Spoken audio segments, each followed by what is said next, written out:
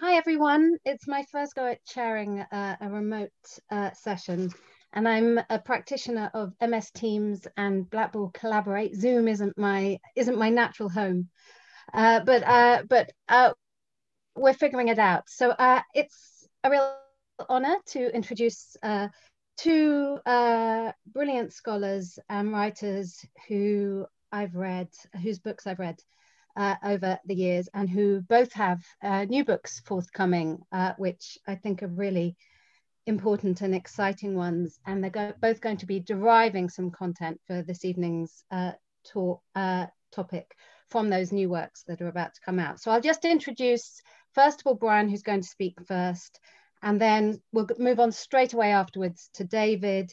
And after that, we'll have the conversation between ourselves and then move to the chat room to take questions from those who've joined us. Okay, to begin with, Bryan Cheyette is Professor of Modern Literature at the University of Reading and a Fellow of the English Association.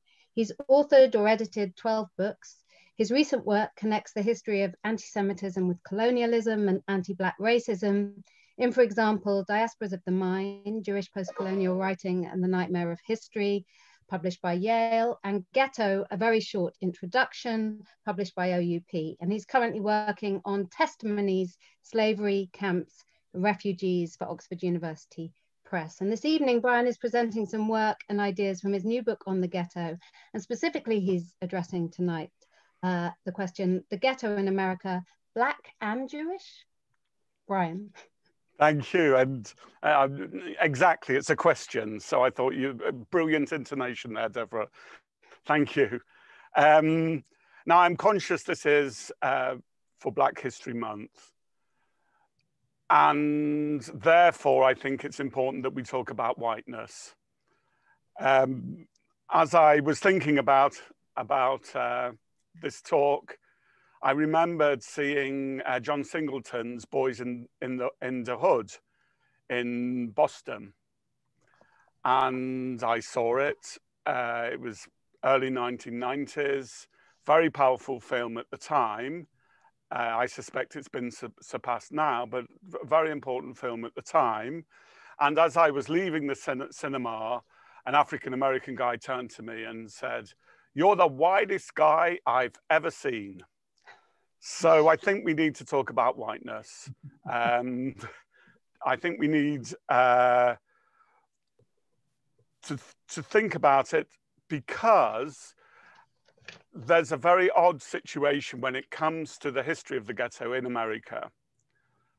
Jews still, to this very day, and we can see this in relation to many, many books on the Lower East Side, very much identify with the idea of the ghetto, with the Lower East Side as a ghetto, and with their own history of emerging through the ghetto.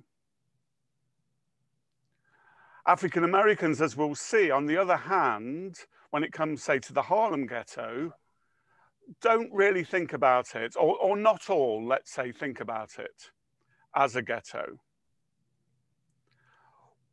The point that I'm making is that for Jews and other white ethnics in America, so most obviously Irish, Italian, Hispanics, they all came through the ghetto.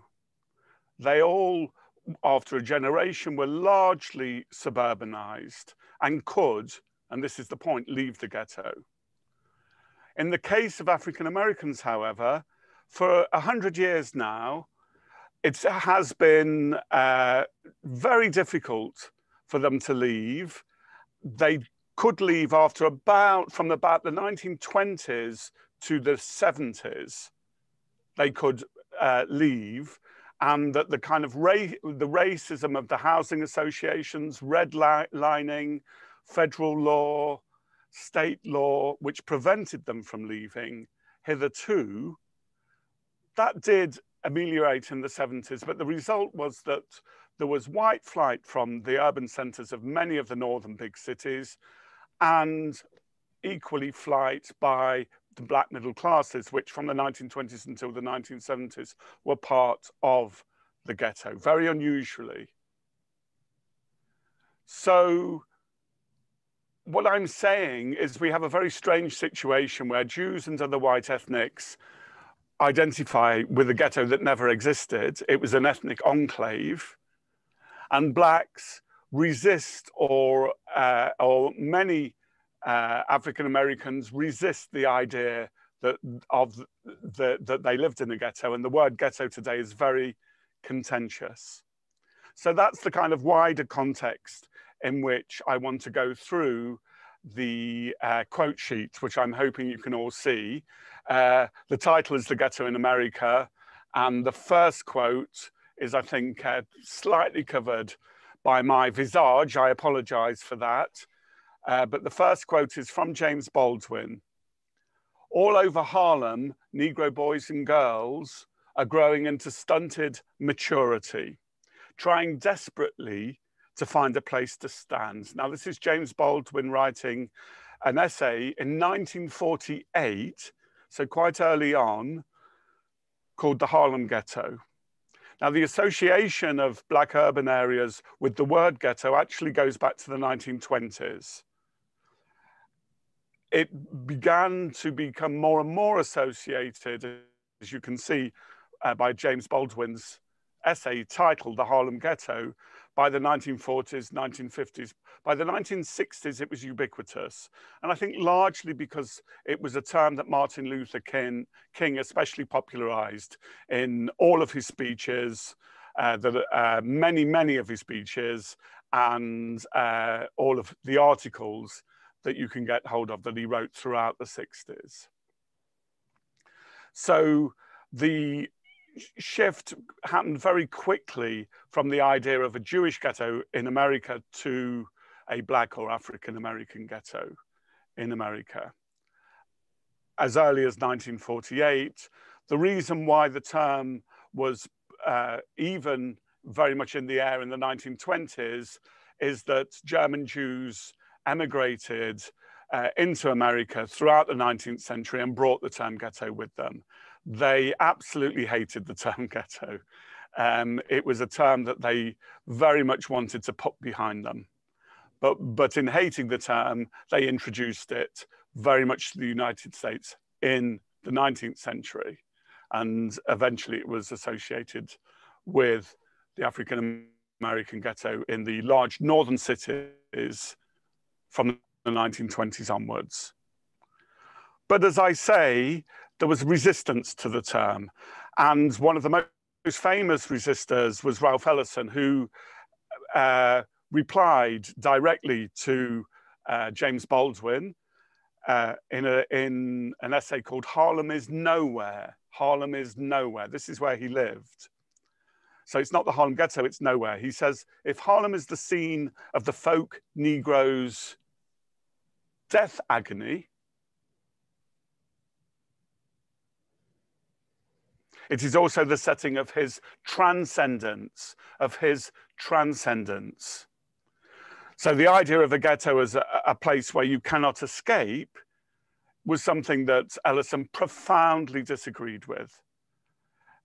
The idea of transcendence, the fact that, of course, those living in Harlem could work in the rest of New York, that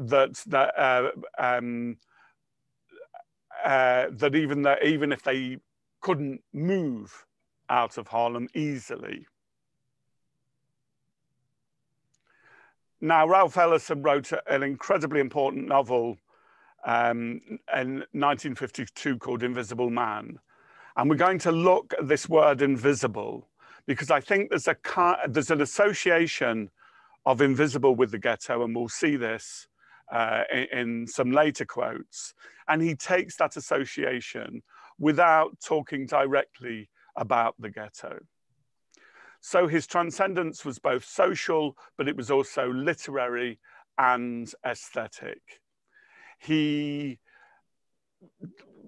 didn't like the approach to the ghetto of Baldwin, also of Richard Wright, who was writing on the ghetto, the Chicago ghetto, from the 1940s onwards. And very much disliked, if you like, a social realist approach to the ghetto, a hard-boiled approach to the ghetto. We can see this very much, that this had an aesthetic as well as a social dimension, when Ralph Ellison says the Negro ghetto meant that Negroes, quote, piss in the halls and have blood on the stairs. That was a quote from Baldwin, which denies the human complexity of Harlem. So the problem that he had with the idea of the ghetto is that it reduced its inhabitants. It made them less than human.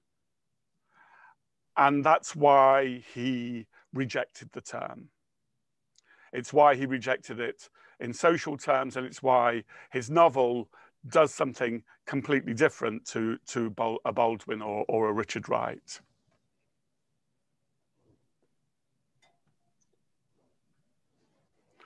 The fourth quote is from Baldwin, and we can see how someone like James Baldwin took a completely different stance to Ellison.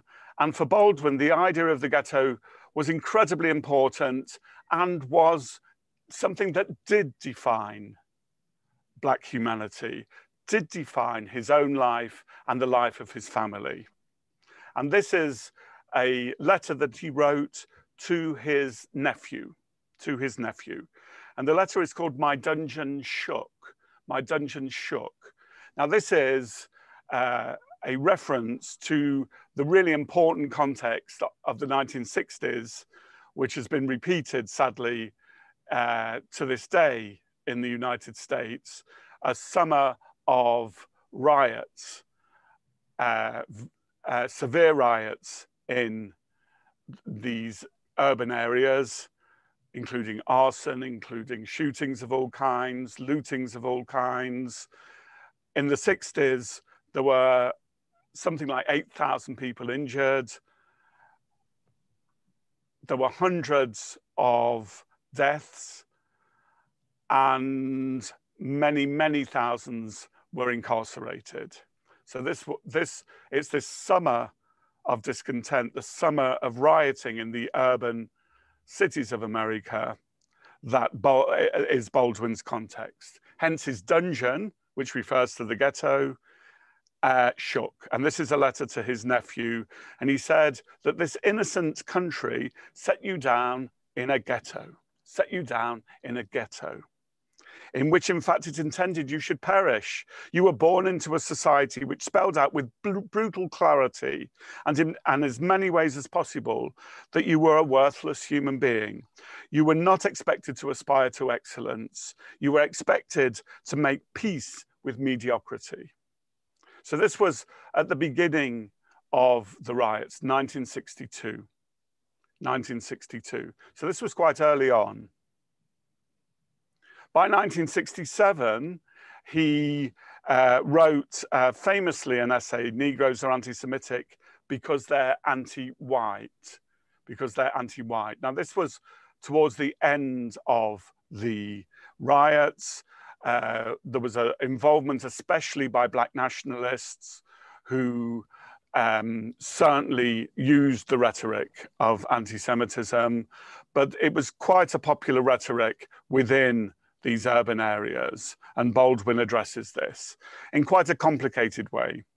So he says the root of anti-Semitism among Negroes is ironically the relationship of colored people all over the globe to the Christian world. This is a fact which may be difficult to grasp, not only for the ghetto's most blasted and embittered inhabitants, by that he means African Americans, but for many Jews, to say nothing of many Christians. But it is a fact revealed by the adoption on the part of colored people now of the most devastating of Christian vices. So Baldwin here is justifying the anti-Semitism, even though he says it's the most devastating of Christian vices. He was well aware of the Holocaust, certainly by 1967. 6 years after the Eichmann trial. This was very much public knowledge. but he argued that his fellow African Americans adopted the rhetoric, an anti-Jewish rhetoric, not because, not against Jews, he would argue, but against white people, because Jews were acting exactly the same as white people. In Harlem, Jews, Italians, Irish, all could leave and did leave Harlem. But when it came especially to Jewish Americans and Italian Americans, many of the businesses in Harlem were owned. It was called what they were owned by white people, but many of the white people were white ethnics, such as Jewish Americans and Italian Americans. Bernard Malamud has written some wonderful stories about this fact that the majority of Jews could leave, did leave as part of white flight, but their businesses remained. They also remained slum landlords. Some, not all, but certainly from a black point of view, they were just seen as white. And Baldwin argues that it wasn't as Jews that they were abused, it was as white people. Another quote from this quite contentious essay: the root of anti-Semitism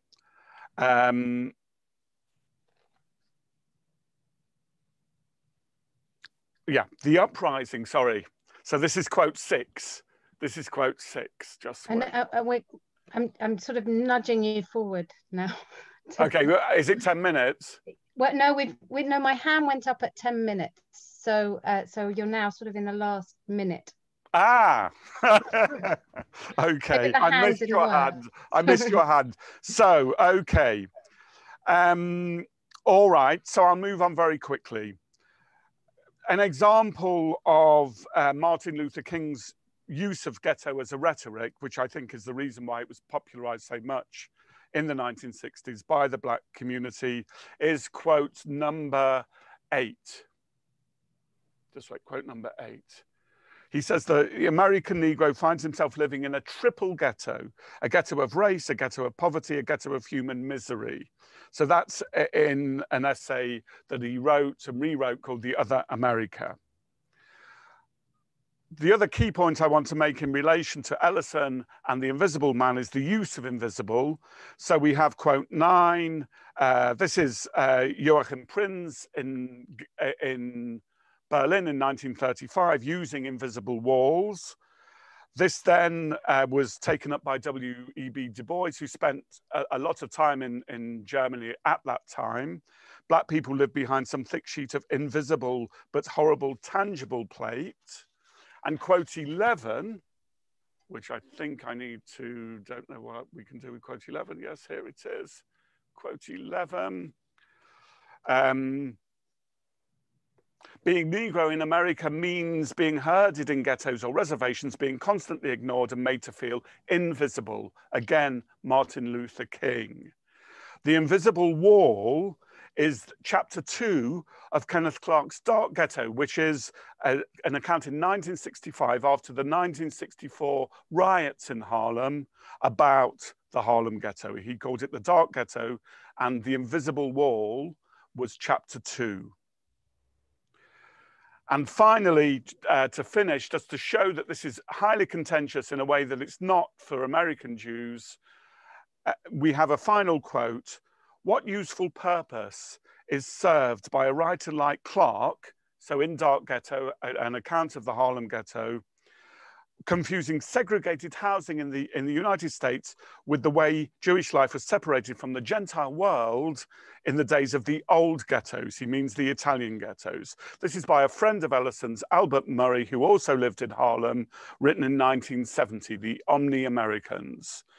So I want to, so the final point, and then I will stop before I'm muted, literally, is that different images of the ghetto from Nazi Germany, from Italy, from the ethnic enclaves, all were playing out in the African American ghetto as they tried to understand their plight.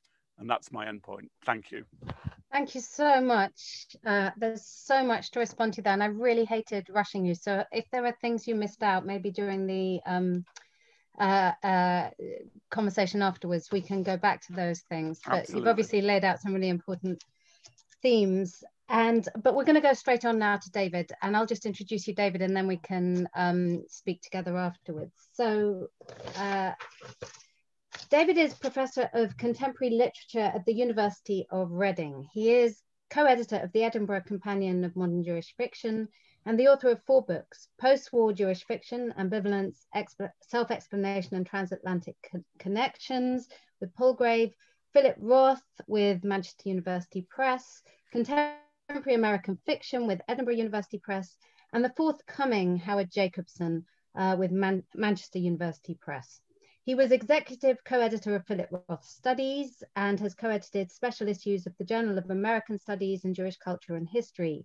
His essays have appeared in a wide range of journals, including the Yearbook of English Studies, Studies in the Novel, Modern Language Review, Canadian Literature, Studies in American Jewish Literature, and Studies in Comics.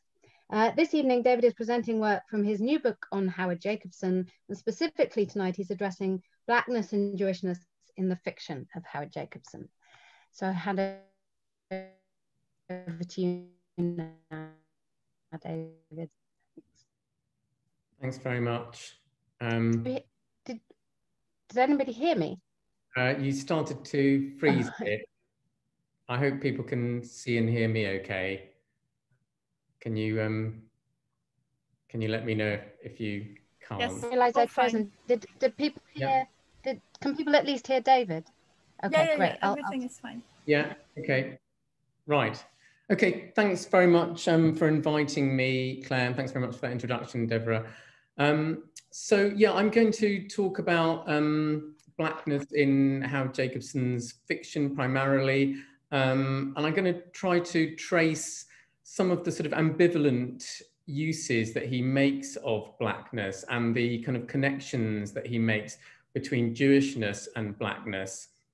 And I'm going to try and share my screen now, which I hope will work. So see if we can get it up.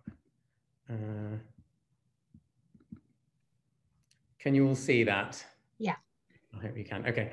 So yeah, I thought I'd begin with something that Howard Jacobson said in an interview with Spike Lee, the Black American film director. And he said this: "In our souls, we, that is Jews, thirst for something like approval, something at least like recognition from Black people.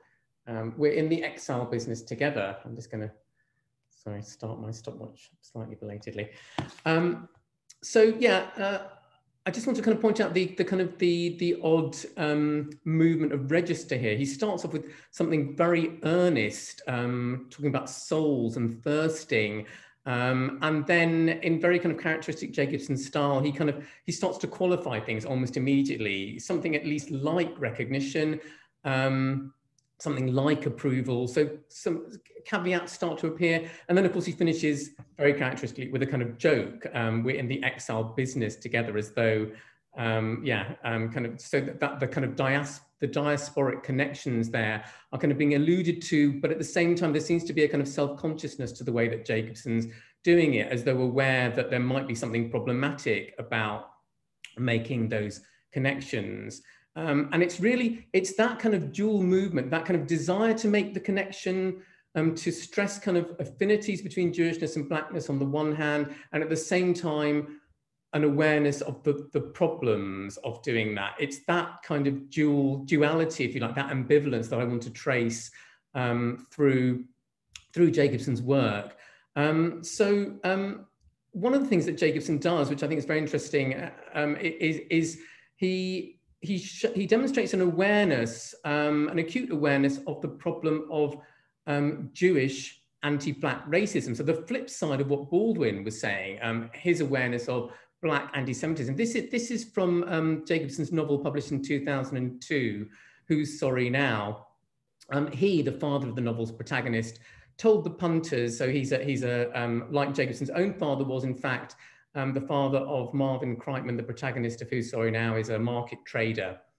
And this is the protagonist recalling how he used to behave in that environment. He told the punters not to finger his leather goods if they weren't buying. Take it or fucking leave it. Sambo. Yes, Sambo as well, under his poisoned breath.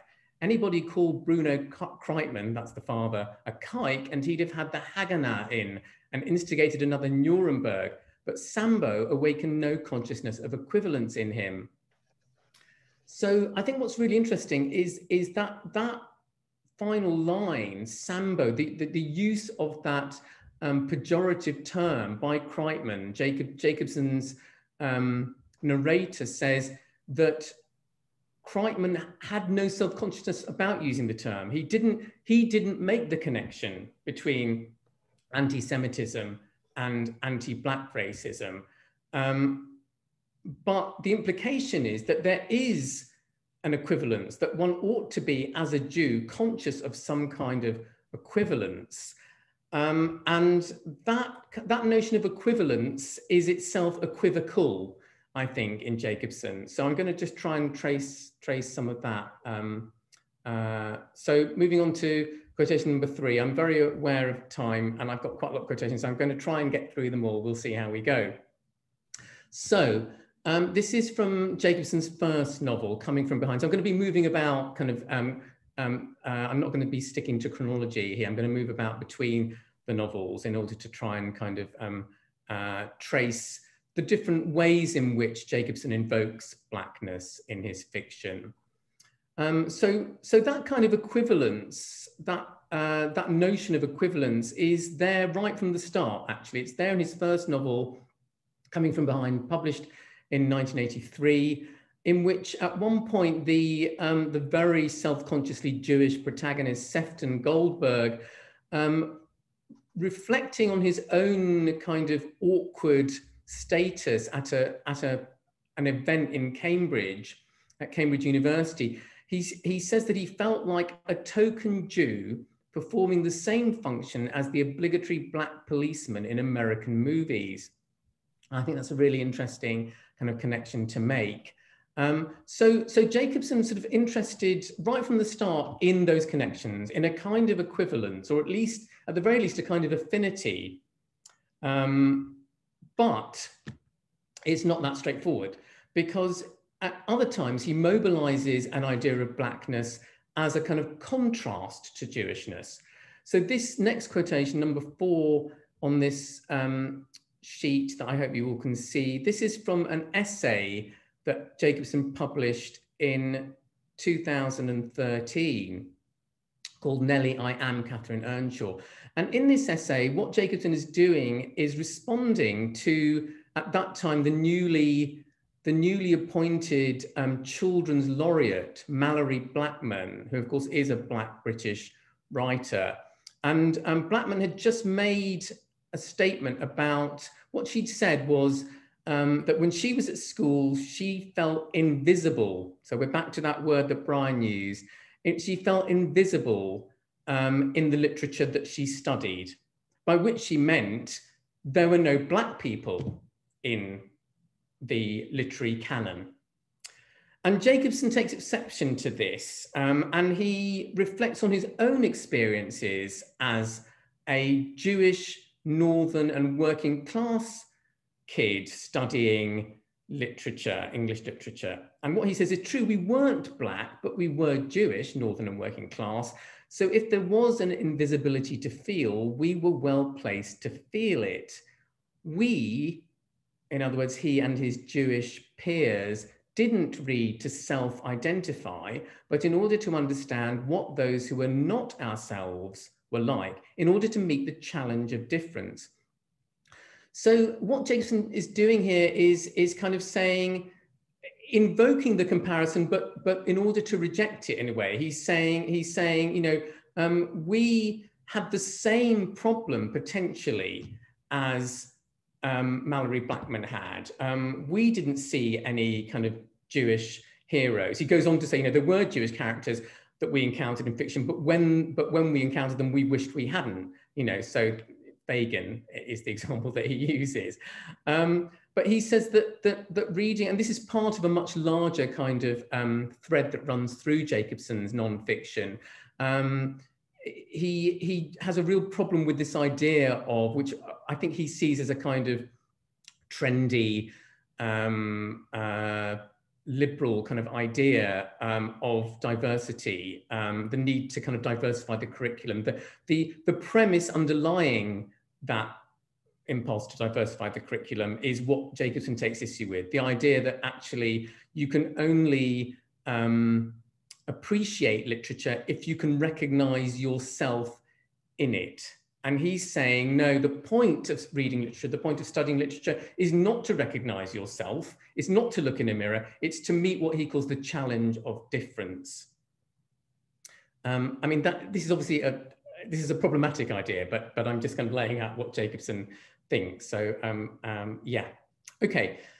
So quotation number 5, another kind of aspect to this kind of problem that Jacobson has, and Jacobson is you know, among other things, he is a kind of polemicist. He's never afraid to be confrontational or controversial. And one of the problems he has in his nonfiction, but here he deals with it in his fiction as well, is the kind of the trendiness of post-colonial studies, postmodernism, a whole load of kind of most of the prevailing trends in the academy that we've seen over the last 30 or 40 years.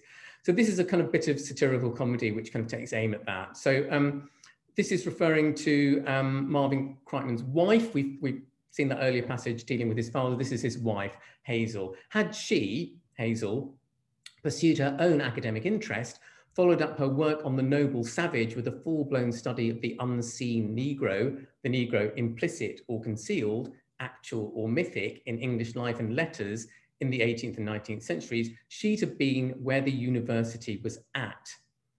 Slightly awkward formulation there, I think, betraying perhaps the kind of awkwardness maybe that Jacobson feels about making this point. This passage seems to me very awkward, not least in the archaic usages of the word Negro, which he must have been aware of, already archaic in 2002, I would emphasize. So I think he's kind of, there's a tension here, I think, between what Jacobson kind of consciously wants to do, which is to sort of poke fun at this idea that, you know, universities are too slavishly following trends, but at the same time, yeah, I detect this kind of uneasiness in the prose here, a kind of a residual sense that maybe this is not the right fight to be engaging in. Just, you've got 10 minutes. You've done. Perfect. Thank you. I think I'm on track. I hope so.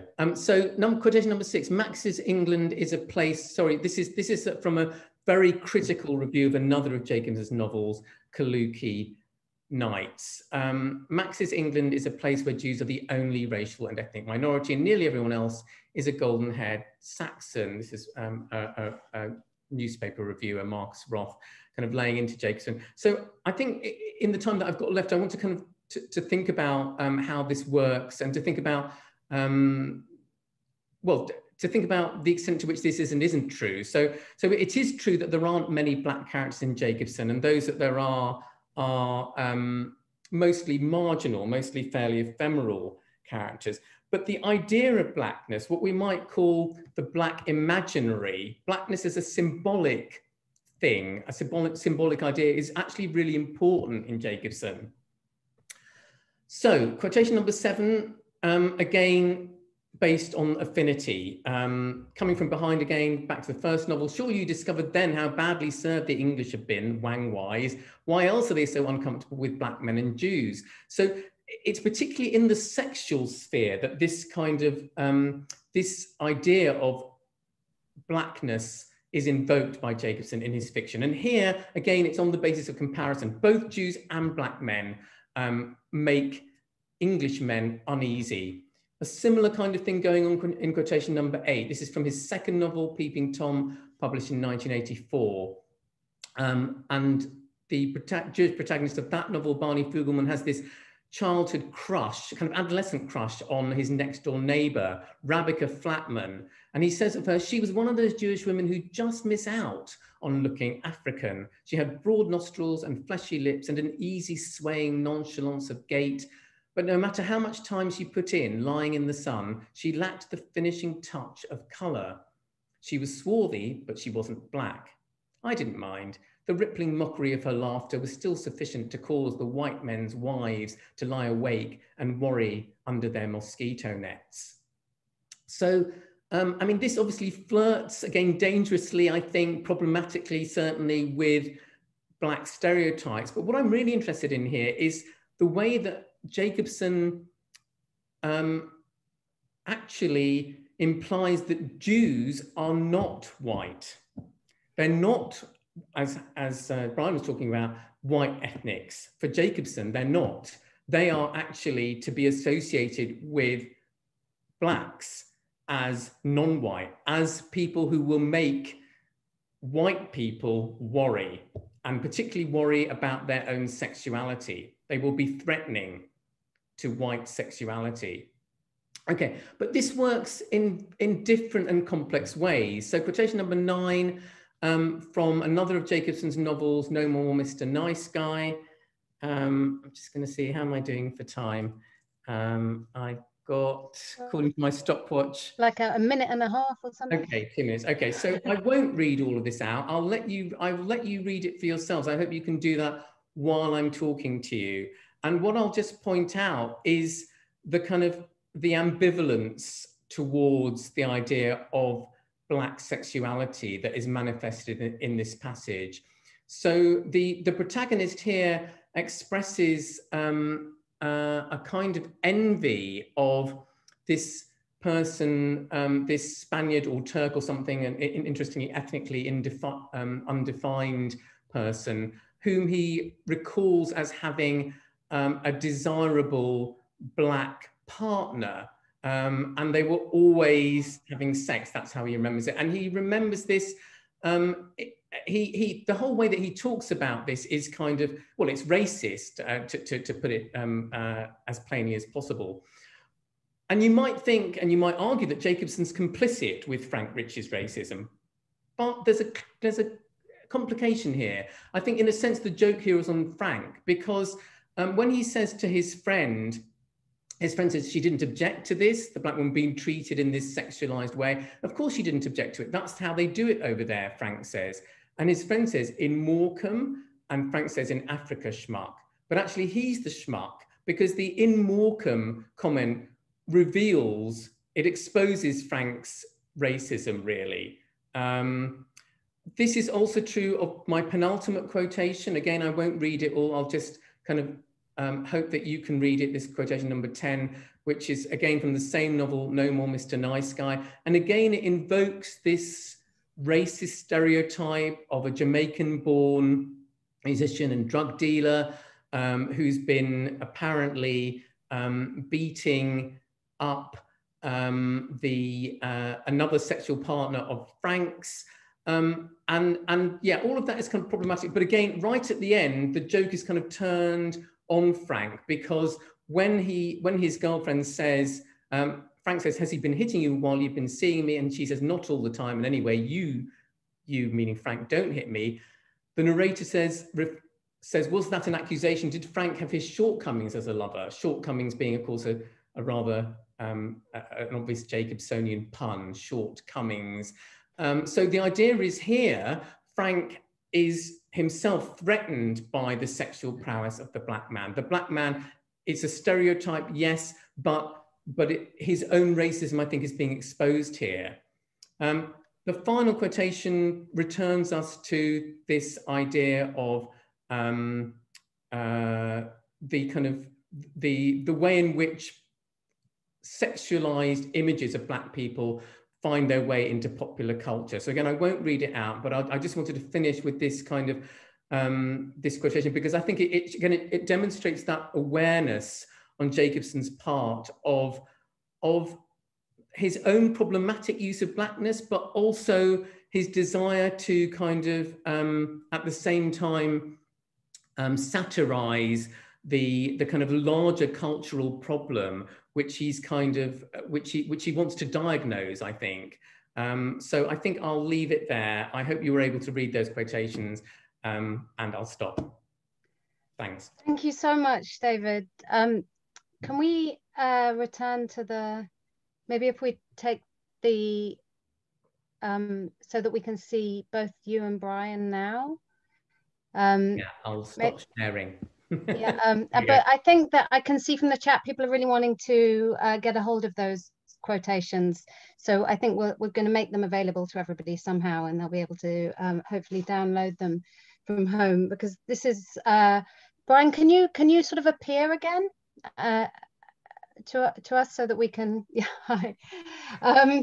because now we're going to, you know, have you talk to each other, and maybe I'm going to talk, and because these papers to me really do talk to each other, and I mean, not just this sort of idea of invisibility and a sort of strange, almost paradoxical competition over who's the most invisible, and who really gets to lay claim to having no identity that's that exists. But this sort of very moving idea that you're introduced with Howard Jacobson talking to Spike Lee and saying, I want your recognition.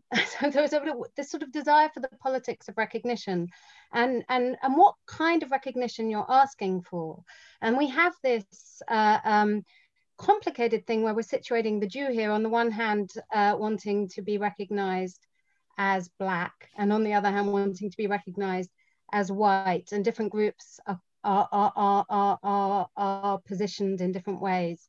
And then of course there's the politics of who is the real victim of the ghetto, who's the real victim of persecution, and so on. So these sort of range of recognitions that are floating around are strange, but I suppose it's particularly confusing when we set up this opposition, Jews and Blacks, because there are of course Black people who are Jewish people who are Black, and where is that? Where, I mean, what is, do you have they're even more invisible? Who are the most invisible, right? Invisible. Because there's an implicit assumption they can't dwell in the same body. Do you have any sense of where that narrative fits into this, both of you?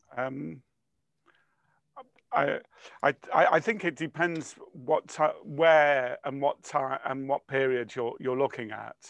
I think if you, for instance, go to the Caribbean, and someone like Carol Phillips, Andrea Levy, they both claim Jewish antecedents, and they both write about Jewish history in different ways.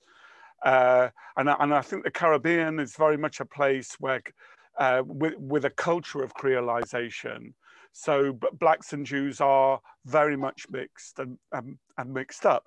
And of course there were, Harlem did have quite a large number of Blacks from the Caribbean, but I think we're kind of dealing with two different things. I mean, a lot of what David said was about, as he said, the Black imaginary, and I think we had a kind of social space, which I was talking about, which also included the Black imaginary and the Jewish imaginary, but also an actual social space as well. So there is a kind of difference there that I think Jacobson is dealing with, very much the imaginary. And the idea of an equivalence in relation to sexuality, for instance, you'll find, I mean, all you need to do is go back to Svengali and books written around that time and before that time for the idea of the hypersexualized Jew. It's all there. The point that I was making is that Jews were allowed to become white in America. And so those kinds of stereotypes fell off. If you'll excuse the expression.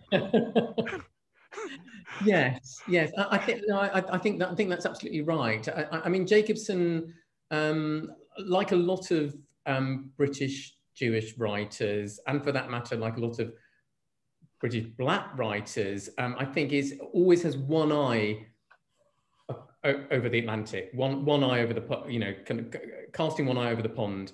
And so I wanted to start with that kind of Spike Lee interview to kind of frame it in that way.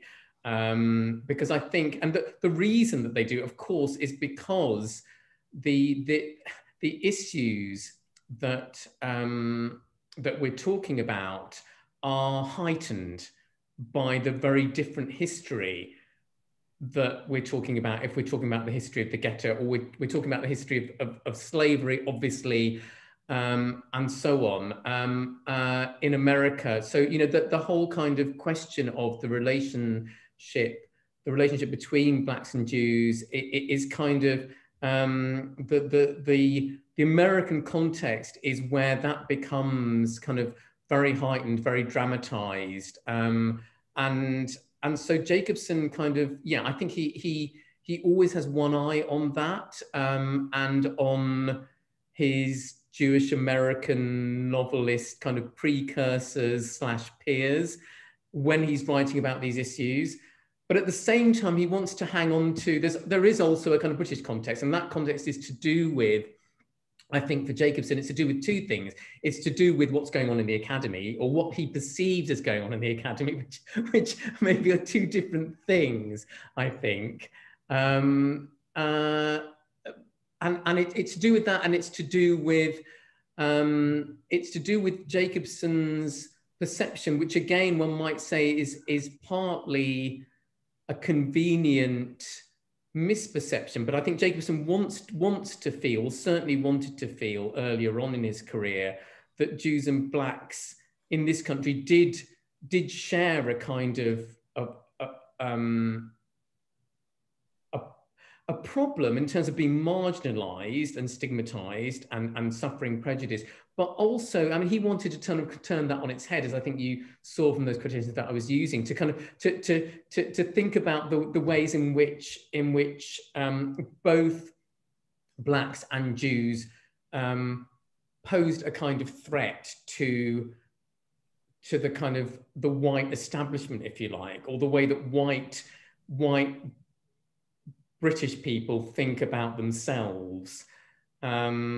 And there are all sorts of reasons why he might have wanted to do that. But I think, I mean, we can, and obviously we can see, and I think he himself could see problems with that, but yeah. Yes.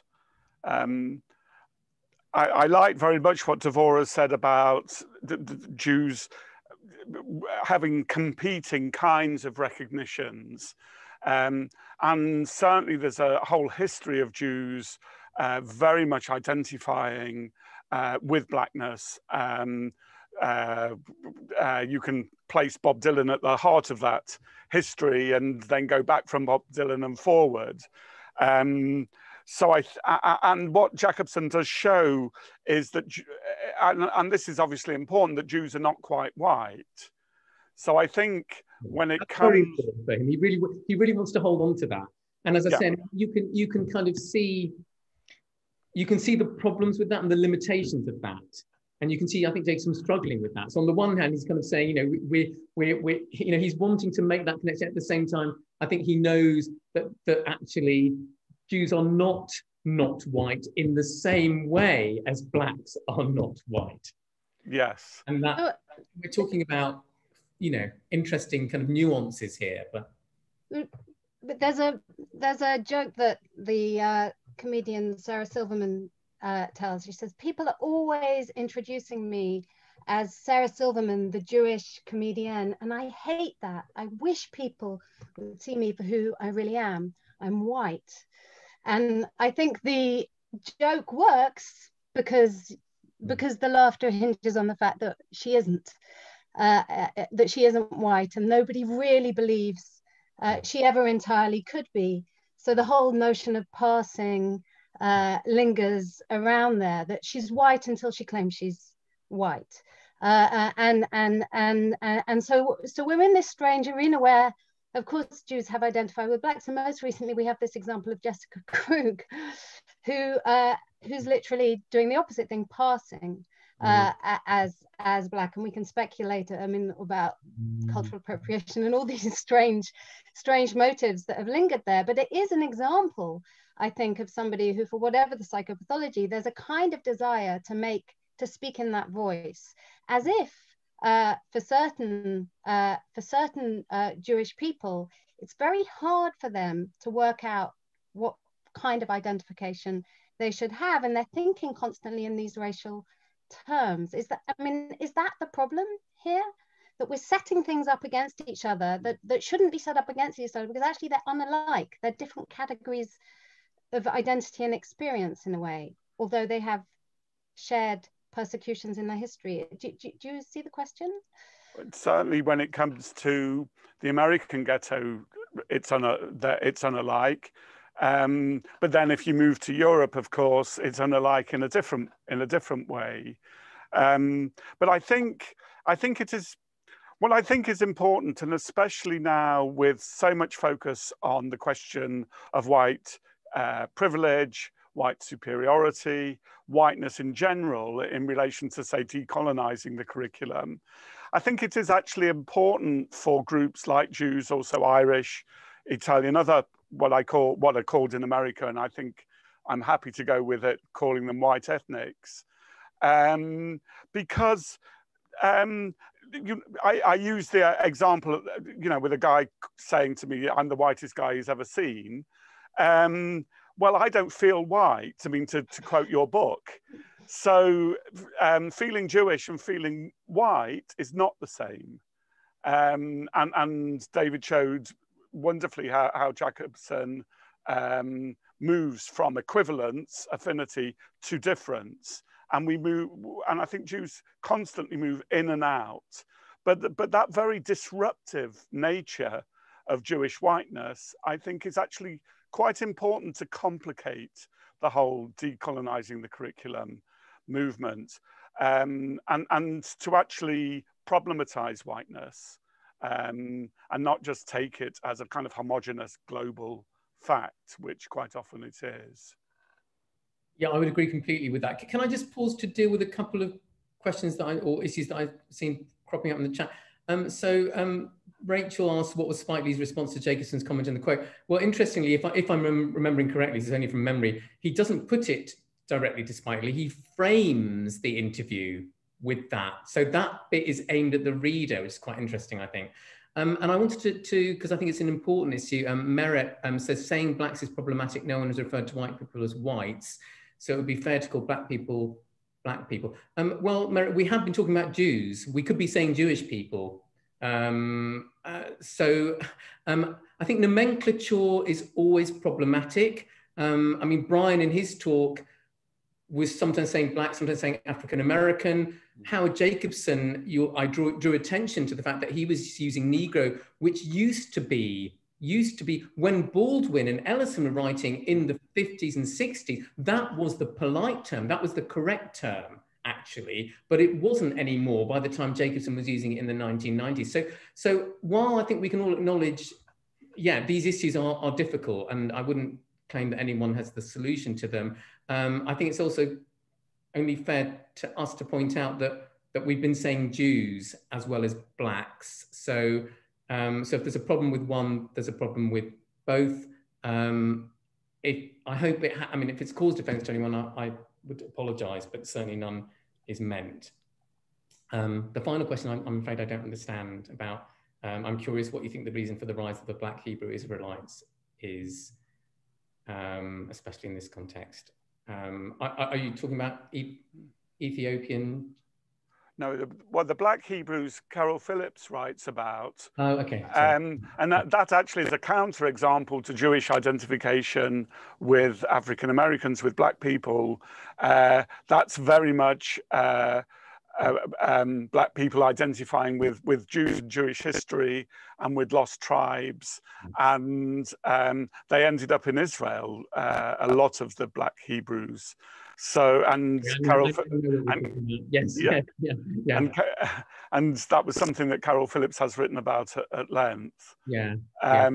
So there are all of these plural identifications, disidentifications, recognitions, lack of recognition.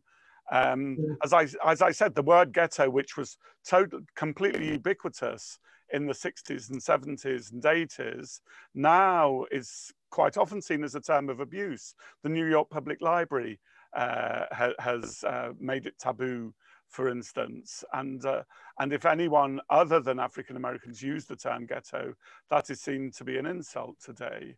So all of these words have a kind of politics around them and a history around them. Absolutely, yeah. They always come with political baggage, and that the particular currency, the particular charge that they have at any given moment. I mean, it does vary radically from context to context, period to period, country to country, and so on. So yeah, I just want to go back to what you were saying earlier, Bryan, about kind of, Jewishness being kind of a useful way of kind of disrupting, the sort of black-white dichotomy, which I think it is. And I suppose that was one of the points I was trying to make. I think that's one of the things that Jacobson's trying to do with it. But at the same time, of course, we have to recognize, and I would absolutely echo what you said about not feeling white. So when I have to fill in those equal opportunities forms, I'm always in this sort of quandary because there doesn't seem to be a place for me. There's none of the boxes that you can tick accurately describes what I feel about myself, which is, and this is where the problem comes, which is that, yes, I have the privilege to claim whiteness, at least in certain contexts. But at the same time, I'm keenly aware that for a lot of people, I will never be white. And you only have to look at the rhetoric of the white supremacists whom Donald Trump resolutely refuses, let us remind ourselves, to disown or even distance himself from. You only need to look at their rhetoric to see how non-white, how insistently non-white Jews remain in the eyes of white supremacists and white racists. And I would just say on that point, I mean, it's really interesting. I started off with Spike Lee. I mean, Spike Lee's, not his most recent film, but the one before that, Black Klansman, ends with footage of white supremacists in the Trump era chanting, "Jews will not replace us." And what I think many viewers of that film might not have realized is what they mean by that. So in their twisted conspiracy theory worldview, Jews will not replace us. That does not mean that they think Jews will replace them, the white supremacists. It means that they think there's a Jewish conspiracy to replace whites with blacks. Oh, yeah. So, I mean, this is really kind of... Or with the impure races. Yeah. Deeply murky stuff. But really revealing, I think, if we're thinking about when is a Jew white and when is a Jew not white. I think we're gonna I have a whole list of questions that I can't use my privilege to ask because there's all kinds of privilege, including chair's privilege. But I renounce mine, and we'll move to the questions that are forming in the chat. And I would recommend anybody else adds their questions or raises their hands. I can see somebody's also raised their hands, and they can ask by turning on their mic. But we'll start. There's some questions in I think you dealt with some of these. Has Jacobson changed his views since Roots Schmutz? Yes, and actually, I was sort of hoping this would come up. It's very interesting because that word equivalence, which I was kind of highlighting as a very interesting and problematic term that Jacobson uses in the context of making that connection between Jewish people and black people, as I think I'm now going to try to start calling them. He uses exactly the same term in Root Schmutz to describe the failure of empathy that he encounters among some Israeli Jews towards the Palestinians. And what he says there is, that's the word he uses. I'm going to paraphrase, but he uses the word equivalence. I remember that quite clearly. And he says something like, he expresses shock and dismay at the failure to recognize equivalence. And what's really interesting about that is if you follow Jacobson's career in any way, if you know anything about Jacobson's more recent interventions in the whole Israel-Palestine kind of debate, then you will know that he has become known for being a kind of, well, actually, I was going to say staunch defender of Israel. That's not true. That's not fair. He's consistently condemned Netanyahu and the illegal settlements and so on. But what he's also condemned is what he sees as unfair and indeed anti-Semitically motivated, disproportionate criticism of Israel. And in particular, what he's condemned is anti-Israel rhetoric that strays into making comparisons between Israeli oppression of the Palestinians and Nazi oppression of the Jews. So I think, I don't know whether that was the question really, but it's something that I find really interesting. I mean, that he, certainly, yes, I mean, in that way and in other ways, I think his views have shifted. Yeah, I mean, I know the whole Israel-Palestine thing is another kind of huge topic, and perhaps it's something we should be wary of getting involved in. But I think it is relevant here. It's relevant here. I think it was there in Jacobson's mind when he was talking to Spike Lee, because as Rachel points out again in the chat, she said Black Klansman was quite a shift for Lee. I think what you probably have in mind, Rachel, is that earlier on in Spike Lee's career, he was. He seemed to be much more kind of open to the kind of accusations of Jewish complicity with the history of racism and the whole kind of Louis Farrakhan version of what we might call Black anti-Semitism. We've got a question from Tony to all panelists. Bryan, James Baldwin seems to be rightly rediscovered. How does his construction of the ghetto go alongside the avoidance of that term more recently? Thanks. An interesting question. I think Baldwin's been rediscovered because of the Black Lives Matter movement, because of his writing on the riots, and he was a very important person who articulated the nature of Black rage and Black anger in America during the riots, the summer of the 1960s riots.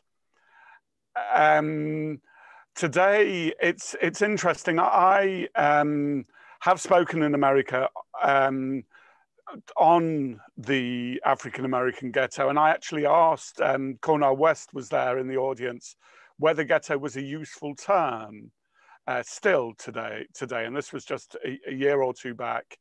And he first of all talked about the hood, but then he said yes. I think Cornel West has obviously read all of these figures, knows the history of the use of the term ghetto, and thought that it was useful.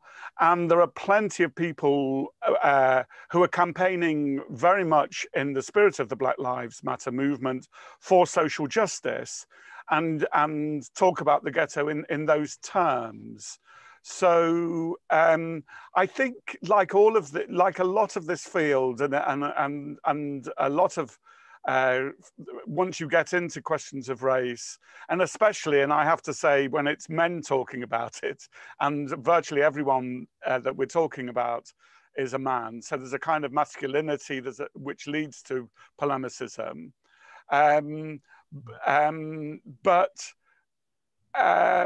There is, all of these terms are contested, but that doesn't mean that the ghetto isn't used, and especially in the name of social justice. Mm-hmm.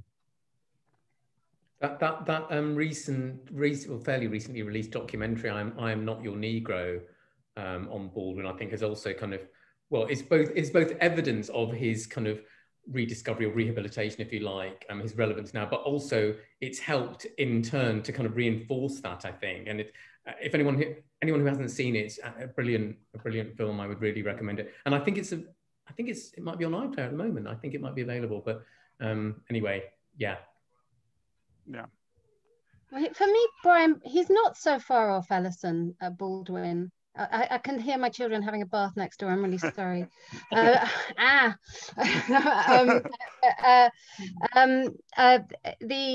He's not so far off. I mean, I feel there's a lot of misreadings of Baldwin going on right now. Do you know? Do you have that sense that he's being positivized in a? I feel he's being turned into a more simple kind of idea of. Or what is your view? Yes, I think I'm sure that's true. Just once you become a kind of iconic figure, then everything becomes simplified. The same happened to Primo Levi as well.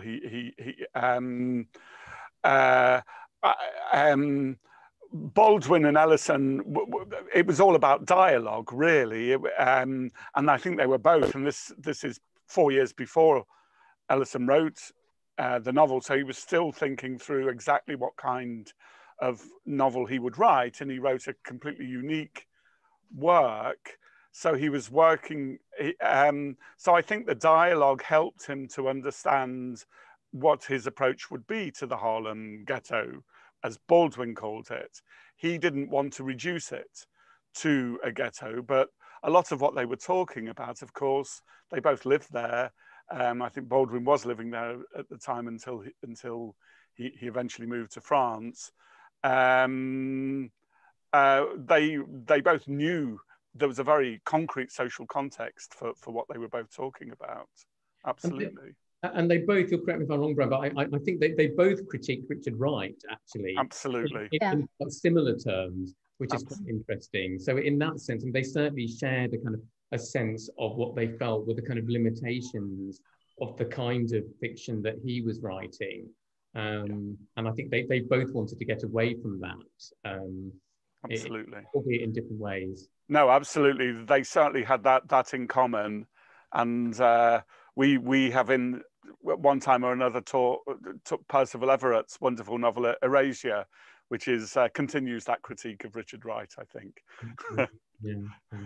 Yeah. I thought I was going to get to do a good question then, but there's another one shown up. So it's my duty to turn over to the chat. And it says, Bryan, could you say something about how class intersects with questions of the ghetto in the US? Does it complicate the idea of ethnic whites? And David, how does class work within Jacobson's thinking? I was struck with his inclusion of it as a factor in his repudiation of Mallory Blackman. It's true, big questions, really important ones. Well, Clarke, no, I'm really glad that you've asked that question, because I mean, and that's one of the real problems about just talking about race. It's been a factor around COVID, for instance, the link between numbers of ethnic minorities, Baum, the Baum group, if you like, having a higher incidence of COVID, and the same in America with Hispanics and African Americans. But of course, class, if we take class out of that equation, we really don't understand anything. And what happened after the riots was that the federal and state authorities, but coming very much from the federal authorities, created a black middle class, and it was a form of social engineering, that jobs in prisons, in the local social welfare forms, the housing associations were outlawed so that the black middle classes could move out of the urban areas, and had jobs to go to. And from the 70s onwards, there was a creation of a black middle class in America. And what that resulted in by the 1980s was that in the centers of Washington, Chicago, parts of New York, not quite the centers, but parts of New York, in all of these northern cities, you had areas which were called by the 1980s, you had a black underclass. So the black middle class did leave, and it was all about class. The ghetto areas then in the northern cities were very much about what was called by black people and African American academics, what was called a black underclass. And class became the key factor and to this day, from the 1980s onwards. Yeah. Yes. I mean, we're all intersectionalists now, so of course, class is important in Jacobson's thinking, particularly in Jacobson's thinking because his own upbringing. He talks a lot. He's talked a lot about this in his nonfiction, in interview after interview. The fact that he grew up in a house without books, really, he felt like a fish out of water at Cambridge, where he was taught by F.R. Leavis. He admired Leavis a lot, but at the same time, he always felt marginalized. He felt excluded from that kind of academic establishment. But of course, so class is important in Jacobson and for Jacobson. At the same time, again, we need to kind of remember that Jacobson was able to make that transition from working class Jewish, not ghetto, but maybe enclave. It was a kind of, a very much a Jewish area that he grew up in Manchester, to becoming, as he is now. I mean, he is kind of he's a public intellectual as well as a Man Booker award-winning novelist. He's very much part of the establishment. So he was able to make that transition in a way that I would argue his Black contemporaries would have found much more problematic, because in the end, for all the fact that we've been emphasizing, and I think it's it is important to say that Jews are only allowed to claim whiteness in certain contexts, but at the same time, Jews don't have that kind of absolute barrier more often than not in terms of passing. Passing is accessible to more Jews, shall we put it that way, to more Jewish people than it is to Black people. A lot of Black people simply don't have the option of passing. They cannot claim that privilege, and that, so class is important, but in the end, if you are a young Black man in America, for example, then I don't think class is going to protect you from a policeman's bullet at the end of the day. If you find yourself in the wrong place at the wrong time, you are in danger, and one cannot say the same of Jews, I don't think. So I think we need to keep that in mind as well. Yeah, it's I mean, as Rachel just pointed, of course, Jews aren't the only ones who pass. I mean, if they can, if they, I mean, we have Nella Larson. There's of course Philip Roth's Coleman Silk passing as Jewish in order to, but it also, it seems again, we have to be careful about comparing these histories, because then if Blackness is a sort of persecution of a difference that seems so sort of obvious that there's a difference there, then you can have a kind of persecutions that based on the lack of obviousness. So that anti-Semitism would be related to the fact that these people can pass, which then for periods of history means they do very well. And then suddenly there's periods where that becomes the reason that there's tremendous danger to that particular group. So all these comparisons seem to me to be, so we have to be so careful about them, but they're always so tempting because they're sort of laid out in this politics of recognition. I suppose one thing that comes back to me again is when you're seeking recognition from someone, whether or not it's fantasized, you're attributing a great deal of power to that person over you. So when Howard Jacobson says that Jews seek recognition from Blacks, he's saying, I attribute tremendous cultural determining power to you, which could be true, or could be part of the sort of phallic, I mean, this is a sort of Lacanian sort of a phallic, fantasized sort of idea of power and so on. But it seems to me to be always likely to erase anything meaningful and different in that moment. There seems to be a kind of comparison going on. And it brought to my mind a book that's rarely spoken about, a novel, I think it was 1985, Laura Segal's My First American. I don't know if you read it. It's the only novel I've really read in which, I mean, it's Laura Segal's, I think it's based on her own experiences. Yeah. She's got a woman who's sort of escaped, a refugee from Nazi Germany, and the first American she really meets is a Black American and an intellectual, and it's a love story. And so that love story allows this relationship to be shaped not by competition and not by erasing each other's differences, but by a kind of mutual recognition that doesn't say we're the same and doesn't say we're different, finds points in common, but is really interested in the differences, and is also really interested in the temptations in both of their own communities to be unsubtle. And somehow their love affair allows them not to be seduced by kind of forms of self-hatred within their own. There's not enough love stories, perhaps. Well, do you have thoughts about that kind of idea of recognition, of a sort of mutual? No, I like that a lot. The opposite of that is what I call supersessionism. And I think what we do get a lot of is the idea of one history superseding another, one history completely transcending and transfiguring another. And what the opposite of that, mutual recognition, gives you is a recognition of each of different histories at different times. Everything we're talking about is relational.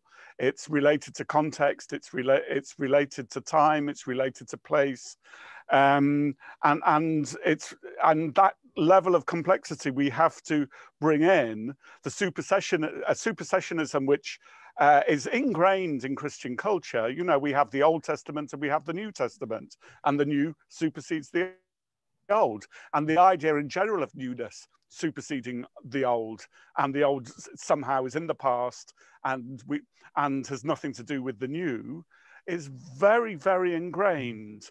So what I would say is that we need as many alternatives to that form of supersessionism as we can find.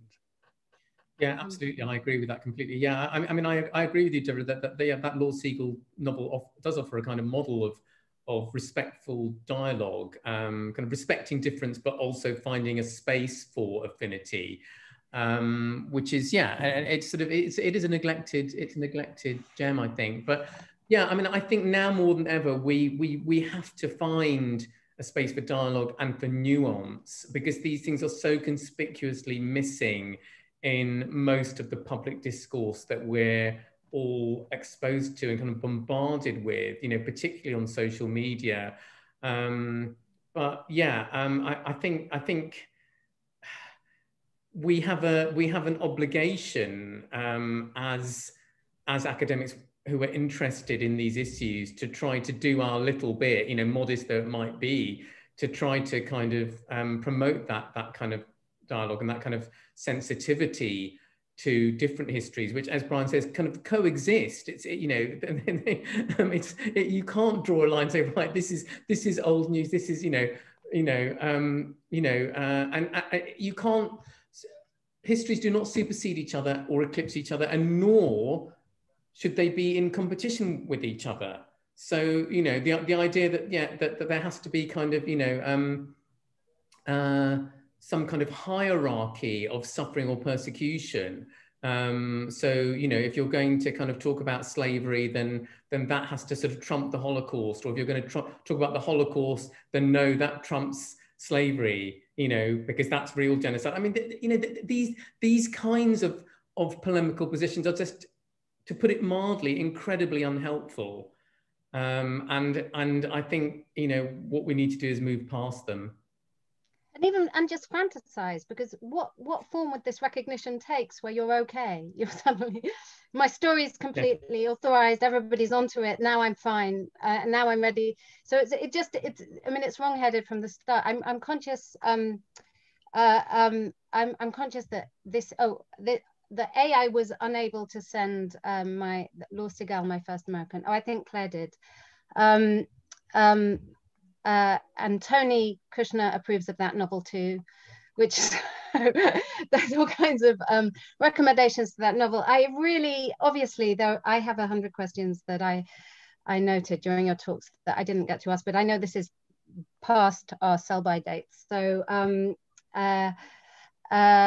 I will Thank you both so much for really fascinating and productive talks. And hopefully this is recorded and people will be able to go back and also get hold of your handouts and read your books, which are, I think, both coming out in November. Is that right?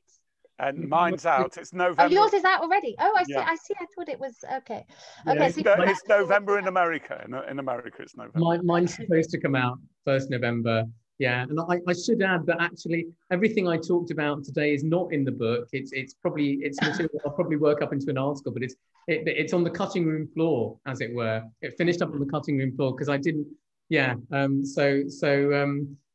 suppose I just wanted to say that. I don't know why did I want to say that. Just for the record, and I suppose in case anyone wants to kind of or expects to find those quotations in the book, you won't. So if you want to use them, then you know, please acknowledge this event because they probably won't find their way into print for a while yet. Yeah, I would have liked more Martin Luther King in mine, but alas not. And that might be an article as well, actually.